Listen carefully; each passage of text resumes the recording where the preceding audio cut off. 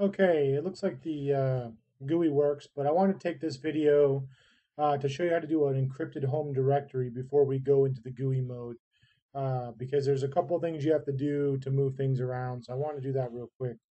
So right now we're logged in as root. I want to go to user home, and notice we have the user John. He has a home directory. I haven't really logged in as him yet. So the first thing we want to do is we want to go here and we want to move John to, I want to move that home directory. I want to make a new home directory.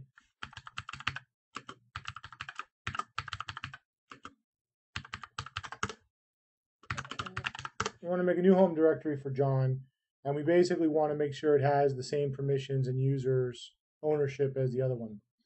Now we want to install the PEFS kernel module that allows us to do encrypted home directories, and that can be done by package install PEFS-kmod. That's going to go out and pull that, and boom, that's in. Next thing we want to do is in Linux, ls-mod is how you list modules. In FreeBSD, KLD stat shows you kernel modules that are loaded, and KLD load is how you load kernel modules, and we want to load PEFS. And now if we do KLD stat, you can see that the kernel module PEFS is loaded. So now, the first thing we want to do is make sure that this kernel module loads every single time we start FreeBSD. So for that, we want to edit the loader.conf file under boot, and we want to add PEFS_load equals yes. You'll notice a common kind of format here. FreeBSD loves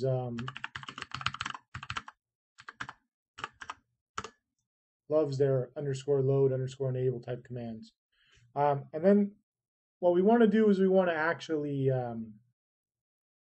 add a keychain in PEFS for that home directory. So what we want to do is run to user home, and we want to do PEFS add chain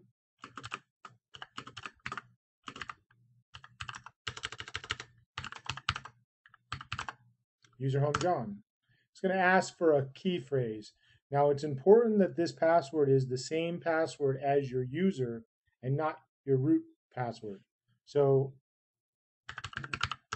we're going to enter that now. All right, so now inside John, we should have a PEFSDB file, which is exactly what we want. So we're going to back out of there. And the next thing we want to do is we want to mount that folder. So what happens is once you encrypt the folder, everything inside the folder becomes encrypted. So you sort of have to mount it like you would a drive. So we want to do PEFS mount /user home John /user home John. That's really weird that you're mounting it on top of itself, but trust me, that's what you have to do. And then what you want to do is you want to do PEFS add key, and this is the key that your user is going to use when he logs in automatically. And this will be the same as your user too. So so that's done. That phrase is added. So now we have a key inside the keychain file, so that when the user John logs in, the Pam module that handles login is going to check PEFS to see if it has the rights to unlock that folder. And it's important that we do that. So now what we want to do is we want to move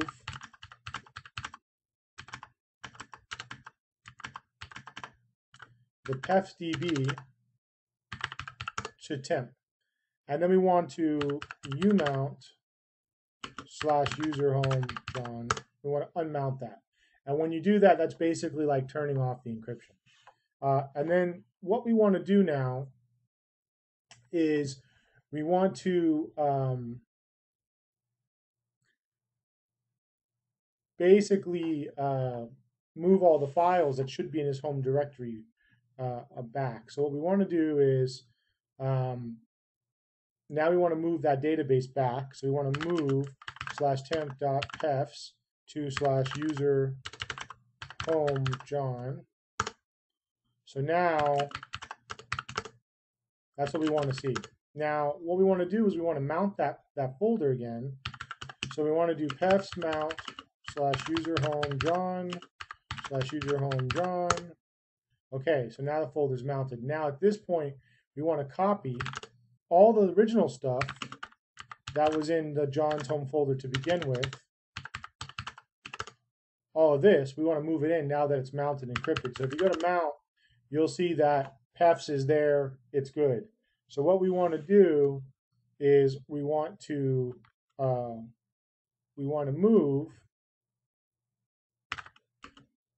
/ user home John1 / star to / user home John.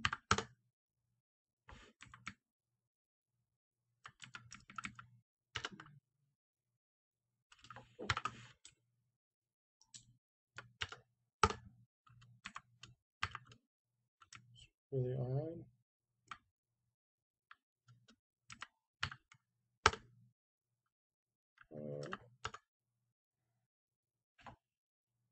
All right, so it's saying it's a read-only file system, so that means that I have to actually add the key. So let's do that really quickly.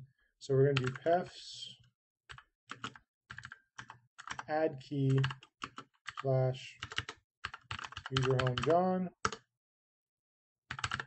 I'm going to put the power. Now I should be able to do that again and move everything over. So there we go. So now if I do ls./John, everything's there. So that's exactly what I want. And there's nothing in John 1 anymore. Right. Okay. So now what we can do is we want to delete John 1.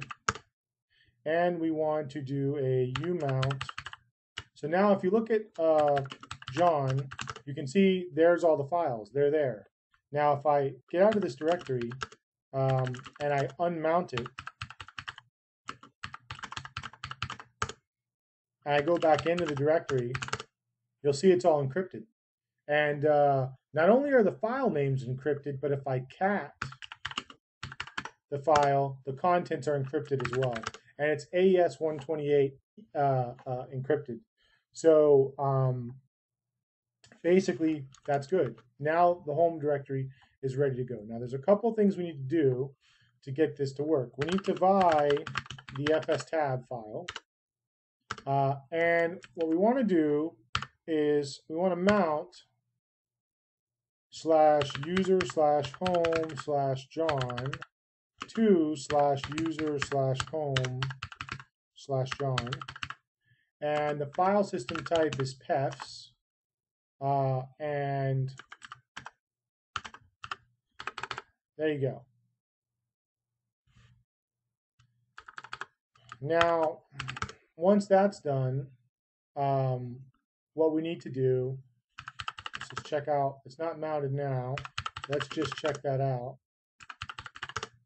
All right, so now it's ready to go, but I don't have a key, so I won't be able to.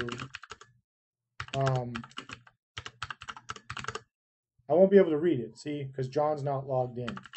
But at least it's mounted and it's ready for John to log in. So the next thing we need to do is we need to edit Pam. And that's under etc pam.d system.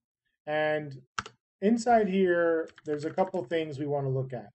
So under the auth section where it says auth sufficient, we're going to change this from pam_ssh.so to pam_pefs.so. You don't have to change it. You can actually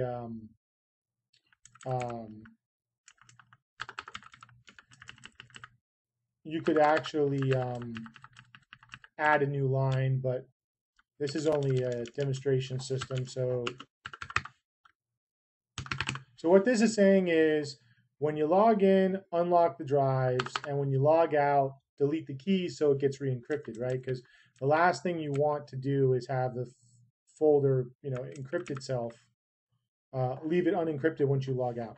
And the next one, we got to go to the session, and the session we're going to add optional And this is going to be pam.pefs again. We're going to change that. And we're going to do this as del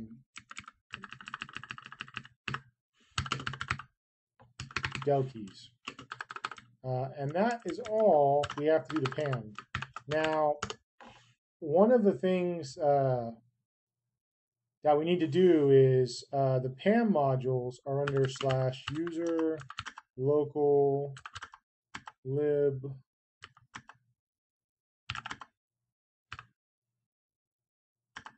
there it is, pampefs.so, and the normal Pam modules under /user/lib, and you'll see that under here, there's the rest of the Pam modules. And by default, BSD is not going to look under user local. So we need to link that /user lib pam underscore PEFS.so. We need to symlink that to user local lib /pam.pefs.so. One second. I got that order of that backwards.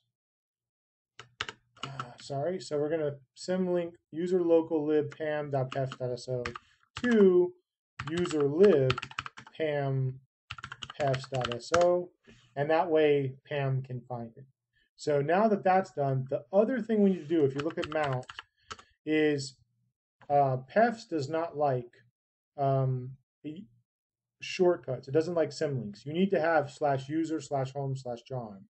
So we need to edit the password file with vipw. Vipw is a special tool to edit the password file. And we're going to go down and find John's home directory. Here he is. And you notice that his home directory is /home/John. That's actually a shortcut. So we need to change that to be /user/home/John. And once we do that, we should be good to go. So once you're done here, the normal vi commands, and like I said, vi-pw is a special command because you cannot edit the password file directly. It actually has to edit it in a certain way and then regenerate a database file. And so that's why you have to use that tool. So now that that's done, let's go over to TTYV2. Let's try to log in as John. Says I'm in my home directory. But look at that, it's not decrypting the files. So let's figure out why that's not working. Let's do PEFS add key /user/home/John.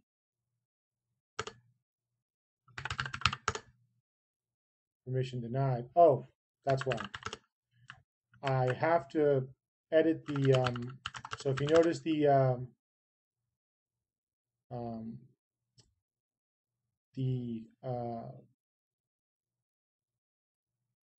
PEFS.db file, so it needs to be owned by John.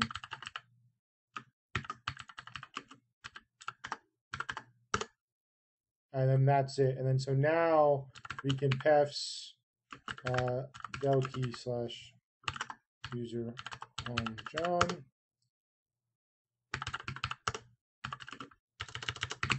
So now it's completely encrypted. So now the system's encrypted. Even as root, I can't see it. So let's go and check this out. Let's go back to John. Let's log in as him.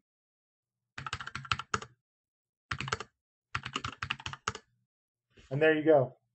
The files are completely unencrypted. And notice that while John's logged in as root,